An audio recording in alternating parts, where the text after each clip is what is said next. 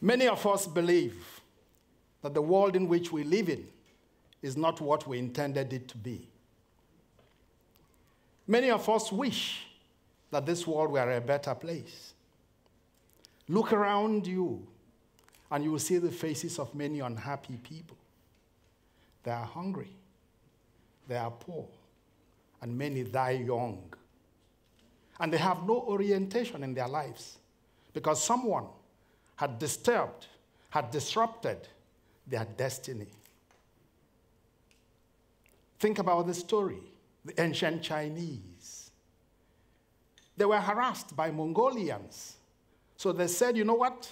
We need internal peace.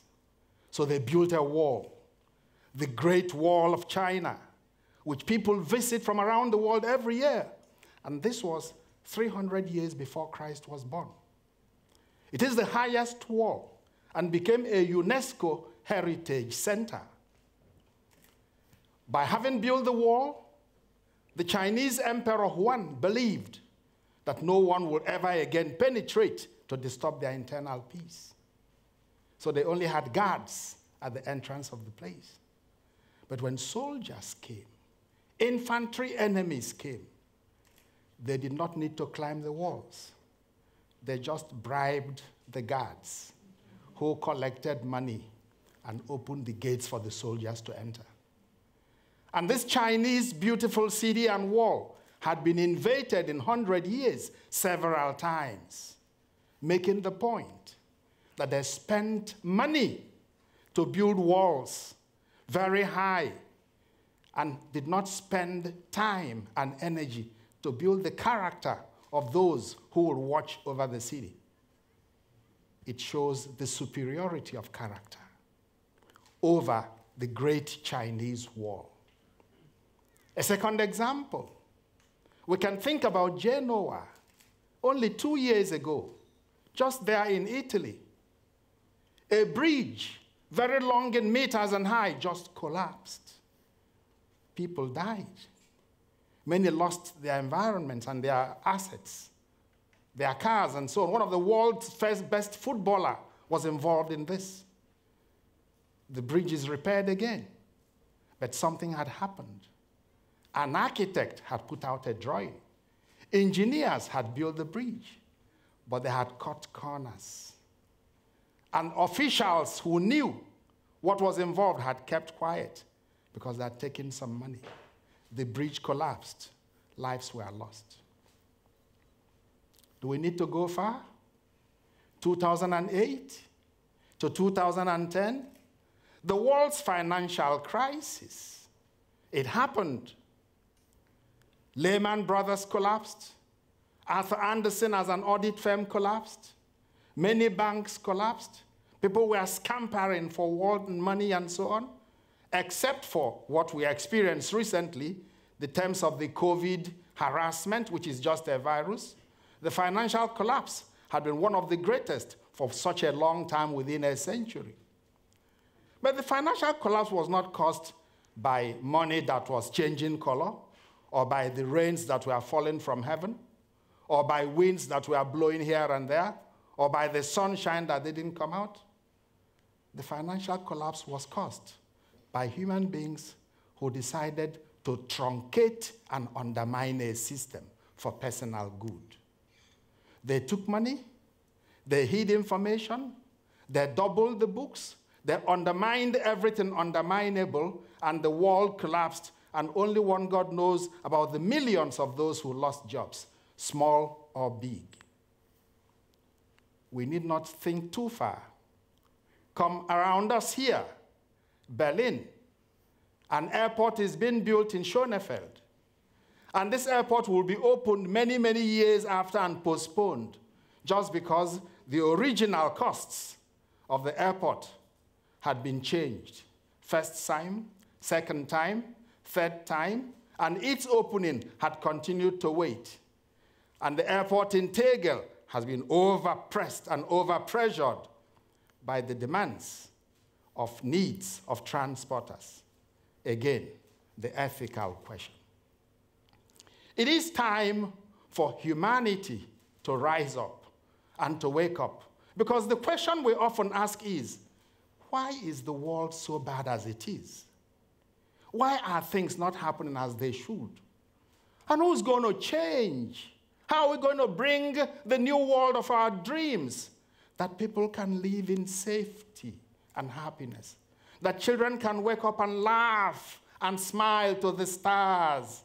That adults and old people can walk hand in hand with stick, thanking their creator and who'd made them, and that our environments can be so peaceful? Why is it that the world's so bad? This is the point where education comes in. Because education is that element, educo, educavi, educatum. That leadership quality that trains me to be responsible. To know that I exist, but not only I, that there is a we. To think the larger picture, the common good, which made Socrates to sit down and to bring young people together. Of course, he was murdered, he was killed. Reason, he is poisoning the minds of the youth by teaching them virtue. But virtue is that which lies in the middle. That's the balance all of us are seeking for. Not going to one extreme or to another extreme, but for looking for a balance of mind and body and soul and connecting to the environment, all of which has been rounded up in a special area in education we call ethics. Nelson Mandela, who doesn't know his name, he left this world over 90, spending 27 years in prison fighting apartheid, a system that was completely contradictory and antithetical to human life and human dignity. Nelson Mandela said, you don't need atom bombs or nuclear bombs. You don't need them to destroy the world at all. You just need to undermine the quality of education and to ensure that you give people knowledge, inform them, without building the character, and the society is gone. What do we see everywhere? Brings me to a man, a Nigerian man, an African man, an Asian man, a European man, an American man, who had a friend. And his friend said, hey man, you know what? I'm not very healthy and I need a doctor. And I hear your son is a medical doctor. I want to go to him. And he told him, hey Ben, don't go to my son. Why can't I go to your son? He's a specialist. No. I know how he got his certificate. He forged it. He cannot heal. He will kill you. But this is the point. When education is transmitted to humanity without quality, without character, without virtue, without that which makes education what it must be, leading C.S. Lewis, famous author and writer, to say that education without character creates the best devils. Because I know, I have it in my hands, but then the quality of that which makes us rehumanize and stand for life and stand for that which makes authentic living and authentic existence that which it must be is lacking. Education, ethics education.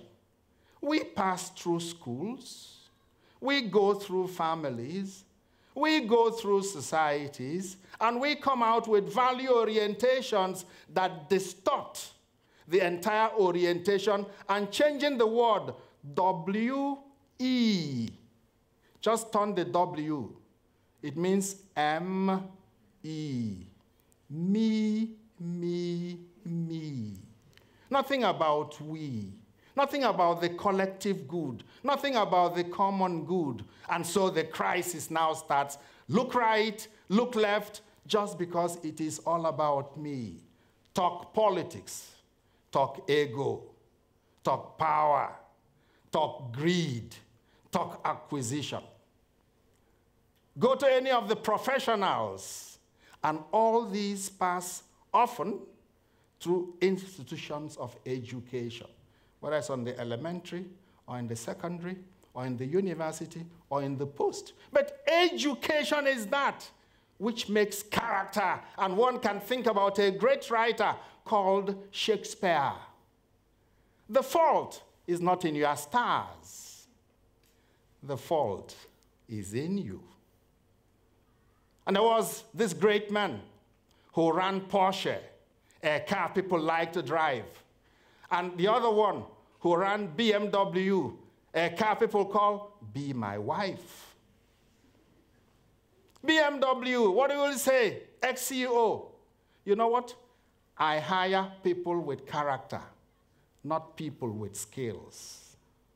Because the skills you can have, and many of us have the skills, but character is that which makes you to endure.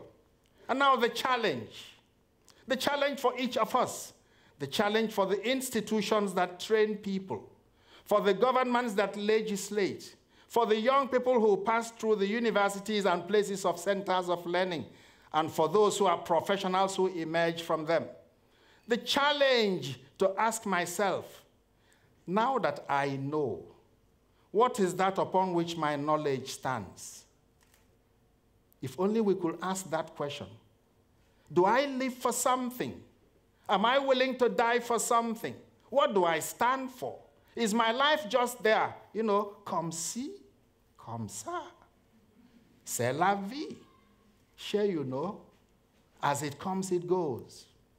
I want to end because I have time to talk to my audience, and I have a message to sell. And this message is about the evidence and the fact that only those with character survive and lead our world to the next level. And what we call character is value-oriented, ethical thinking, and ethical living. Because here was a man, a story, big empire, successful businessman, 7 sons. He was getting old, over 70. He was getting weak. I had to hand my property, my big business, to someone who can take it to the next level. So he told his sons, I know all of you. Please just relax. I won't hand my factory over to you. He called members of his staff. Can you please come for a meeting? All gathered. I'm looking for the next CEO who will take over this company from me, and one of you will be that person. Ooh, who would ever think? One of you will be that person because one of you has the talent and the ability. But please, if you think so, of course, ambition, CEO, big money, they put out their names. And he gave each and every one of them a seed to plant. What was in the seed? Please plant this seed, nurture this seed, grow this seed, water it and sunshine it. Come back in a year with the plant, and I will, from one of you, make an appointment who will be my next CEO and my successor in the business. So they went home. One of them was Jim. Jim came home, told his wife what had happened. Every day he pours water, looks after the plant. His wife supports him. But his plant was not growing. And he kept on wondering, what is it? I'm a failure. Oh my God, the world has come to an end. The plant was not growing. First month, second month, third month, sixth month, a year was coming nearer. The plant was not growing. It was just in the plant pot where he had put it. And when he met his friends once in a while, they said, oh, you can't believe my plant is growing very well. It's really, gedeihen. Anyway, D-Day, they brought each the plants to the stage. And the CEO came and said, oh, fantastic, gorgeous, wonderful color. Big plants, palm trees, all colors. They had developed out of the seed. They received all sorts of plants. And there was Jim with a pot, no plant, nothing in it. And the CEO goes to the audience and picks Jim and says, this is my next successor and CEO. Each and every one of you received a seed, but what I gave you was a seed that I boiled that could never grow as a plant. But what did you do? You went and changed it and put another seed to grow. And then you've come out now with fake seeds. Only him was courageous, had character to stand for a plant, for a seed that was not going to grow. He gave me back what I gave to him. That's the next CEO. Do we understand why character makes the difference? Why today in our world, when we look at all the various professions, engineering, IT, think about the dark net, why we are doing all sorts of things in positive activity towards technology and its improvement, some people are in the dark world, undermining all that, fraudsters of early means. Think about the banking industry, where people have to deal with people's trust and money, and how some are undermining it. Or we think about medicine, and you can go to any of the professions, including education. In universities, where sexual harassment becomes a way of life, where someone has to clone the thinking and thought of another writer, another author, and just change the name and put your own name, what we call research on ethical behaviors, and one can count them on and on. It is a world that we ask about. How can this world be better, and who is going to make it better? The answer is clear. There is no sustainable future without ethical and value-oriented ingredients. Here is the point. This is our future, and that is the challenge. And each and every one of us can take a step back and add value, value that can last. This is the message. Thank you.